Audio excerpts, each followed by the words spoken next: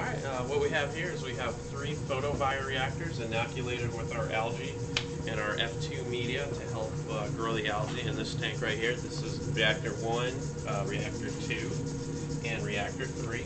Reactor 2 was just inoculated today. These are samples from Noonan's Lake here in Gainesville, in East Gainesville, directly east of the University of Florida. This right here is probably the more healthy and more mature algae.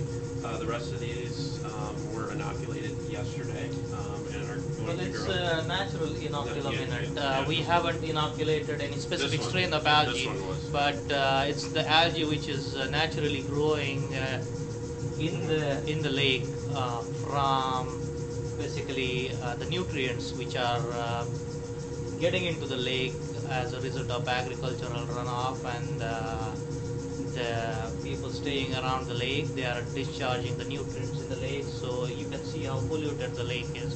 So this is our initial setup right now. So this is going to grow a lot in next couple of days. We'll see these tanks, the bioreactors growing greener and greener.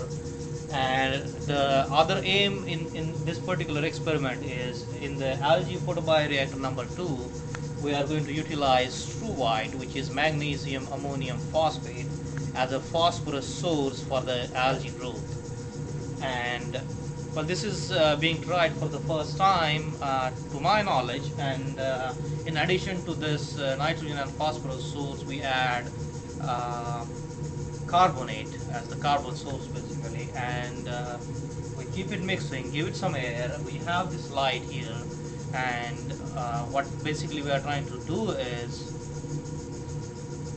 study the kinetics of the growth using Struvite, and later we are going to harvest the algae and see what we can use the algae for.